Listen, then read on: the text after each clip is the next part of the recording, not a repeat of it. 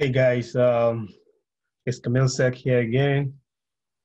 Today we're going to be going over how to best manage all these numerous passwords that we have, that we are required to create for virtually every site we visit, from e-commerce to social media.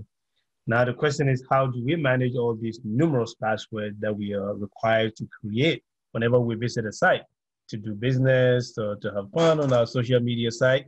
We are required to create a password and a username and to manage this password. And they also tell us that as a best practice in security, you're not supposed to be using the same password across multiple platforms, right? So if you have your, banking password, you have your network password, you have your emails and all what have you, and social media password, you should not be using them across platforms.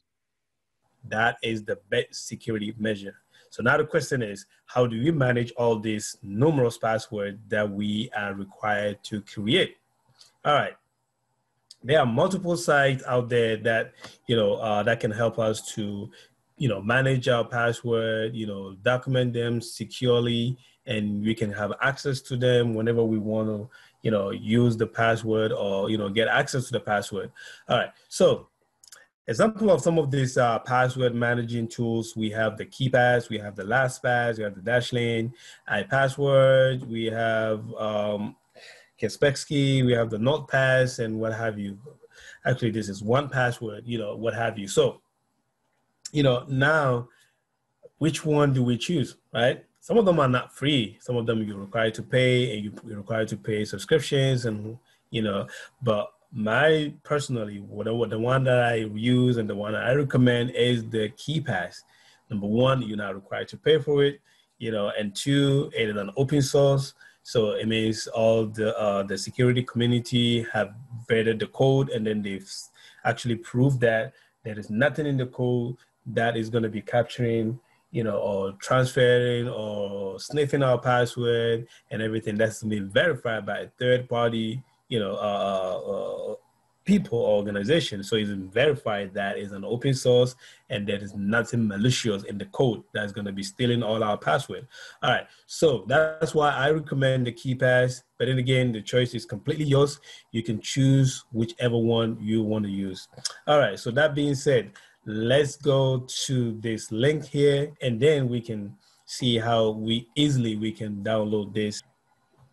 Okay. So like I said, so we're gonna go into this site here that says what, keepass.info, and right off the back, you notice that they have two versions of this. They have the installer for Windows and also have installer for a portable device. So the portable device is actually your USB key, your USB drive. You can have your USB and then you can download this password management tool on your USB key as you go. And also you can download it directly on your machine and then you can use that to manage your password. All right, so let's go ahead and download this one here. And it's gonna take some time to download.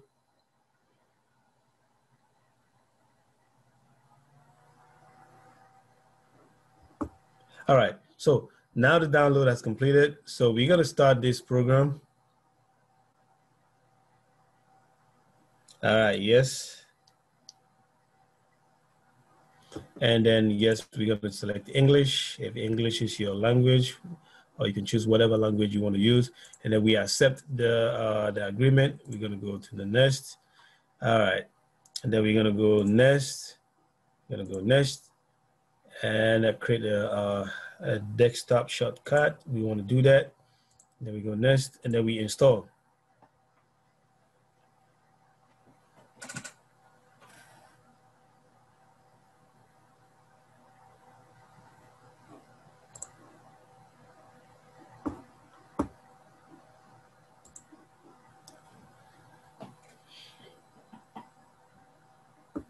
All right, finish.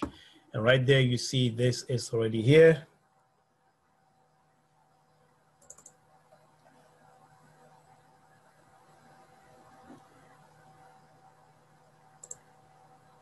All right, so now we have a download and this is how it's gonna look like. And we're going to create a,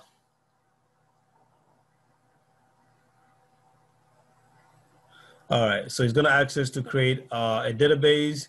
So we're going to click on OK. And then we're going to store our database locally to our document. And then we click on OK. So now it's going to ask us to create a master password that we're going to be using for this password manager. And that's the only password you're technically required to remember, because once you open up this manager, you have access to all your password, and then you can right click and copy and paste them, and then you without even you seeing the password.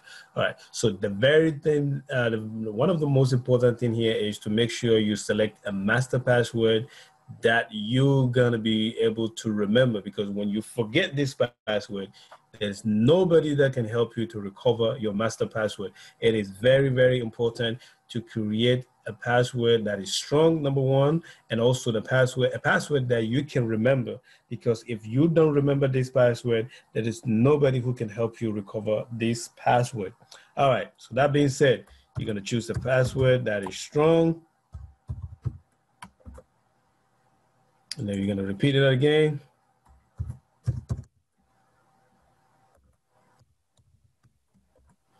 All right, so we're going to go to OK. The password is weak. So what again, because I'm using this as a demo, but you can choose a stronger password, you know, that is going to meet the requirement. Are you sure that you want to use this master password? All right, so let's say no, and then we're going to go back in there and make it a bit stronger. All right, how about we do this?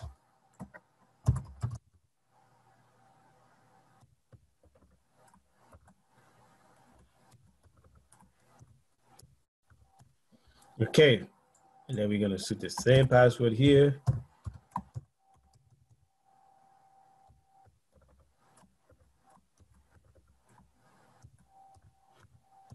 All right, so I'm pretty sure this is going to be strong.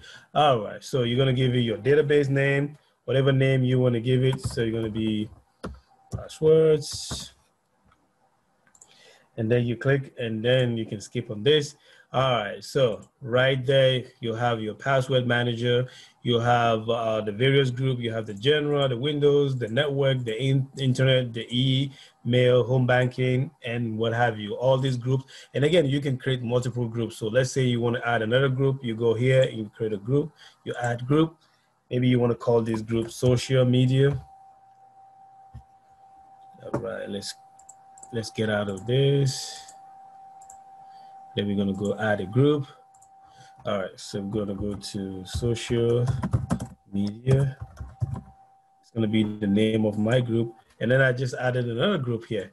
And if I want to add another group, I can go and do it. So let's say in my social media, I highlight on that, and then I'm going to enter a password for, say, my Facebook account. I go in here, and I'm going to, so this is where you're going to click where it says add entry.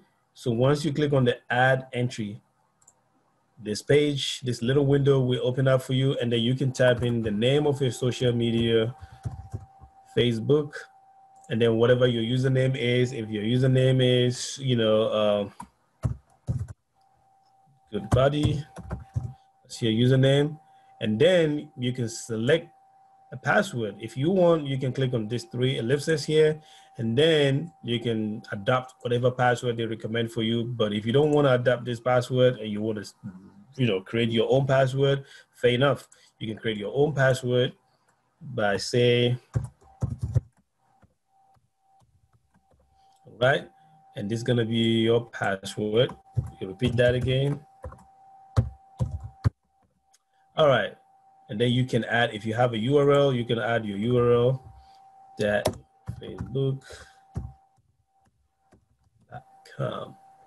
And whatever notes you want to write, you can write it. If you want it to expire, you can set it to expire and give a date and time for it to expire. But again, you don't want it to expire. You can always come in here and change your password. If you feel like your password has been compromised, you can always come back and change it and update it on your social media profile. All right, so you click on OK. So you have your social media. So let's say you want to go to your Facebook account. You open up the facebook.com. you don't even have to double click and open up this page or this window anymore. You can just right click and say copy username, and you paste it on your username entry port. You can come back again and say copy password. So you see, you're not even going to be opening up this. Your password and username is going to be stored, and then you can just right click and copy and paste on the, the site you're visiting. All right. So this is the Windows version of it. And again, we can always go back in here and download the portable, download as well. So how do you do that? You click on that.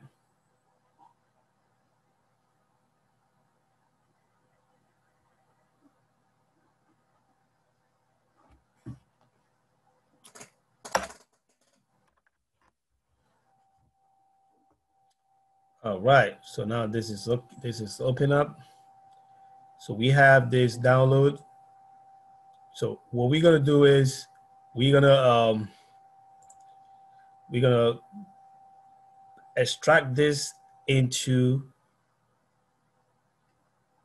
a USB drive or a USB device that we have connected. So I just connected a USB drive, and this is it right here.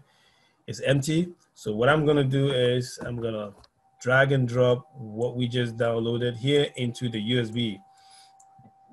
And this is gonna be the zip file here. Then I can extract all, and then you extract it. All right. So now we have extracted this in our USB drive. So how are we gonna run it? So now how are we gonna run it? We're just gonna click on the KeePass here, and then we open up a brand new image again. So again, this is gonna be on your USB drive. This is not gonna be on your computer, right? So we're gonna go and do the same thing that we did. We're gonna create a database. We're gonna give it a database name. We save our database we want to save our database in a USB drive. We save it and we give it a new master password. So you're going to select a strong master password this time around.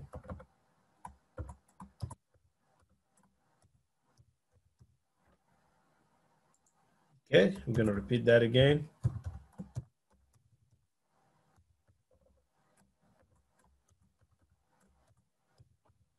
All right, there you go. All right, you give it a database name. So probably going to say password. Let's say USB drive, something like that, to differentiate the one we had on our machine. All right, so we're good to go. So you see, we have a brand new setup again for our portable device. So the choice is yours. If you want to download this program on your local machine, you can do it.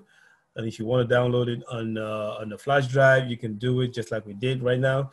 So I think the flash drive will be better because you have a strong password. Even if you lose your flash drive, nobody's going to be able to get access to your password. But the danger is once you lose the flash drive, you lose all your password.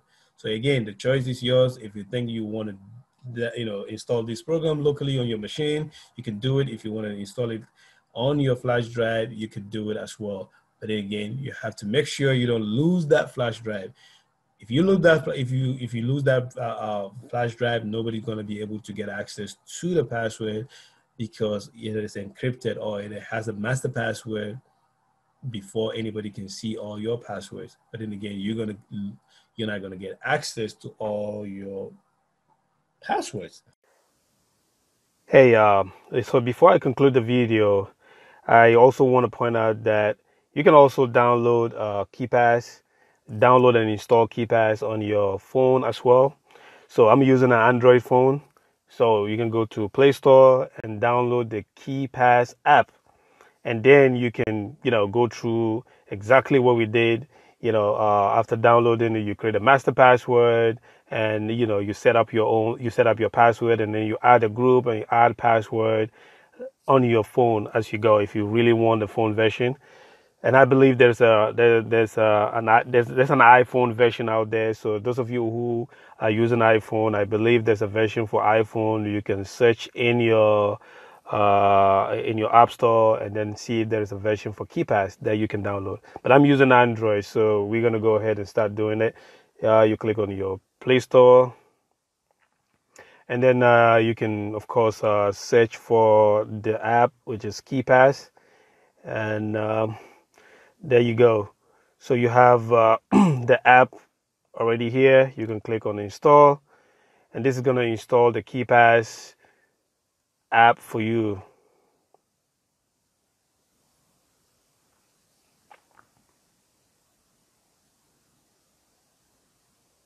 This is complete. So you can open up your download, and then we're going to go through the same process. You click and accept.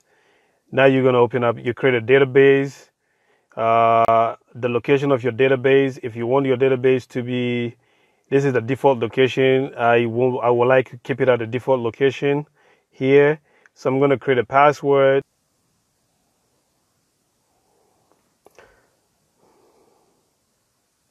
All right. So now that we have our password entered, we're going to click on create a database.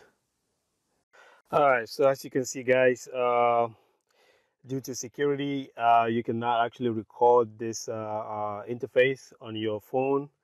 If you do record it, it's gonna be just black screen. You're not gonna see anything. So you can't even take a screenshot of this thing. So that's how the security is inbuilt. So this is the app. It's just the same as we went over using the laptop, I mean the desktop version and then the USB version. You can actually follow the same process. You create a group, and then inside your group you can have your multiple account that you want to create on the password. You can choose a strong password, or you can adopt whatever password they recommend, and then you can save it, right? So because of our security, you cannot even record this. This thing not even going to allow you to record anything past when you authenticate into the app. All right. So if you like the video, give us a thumbs up and subscribe for more videos.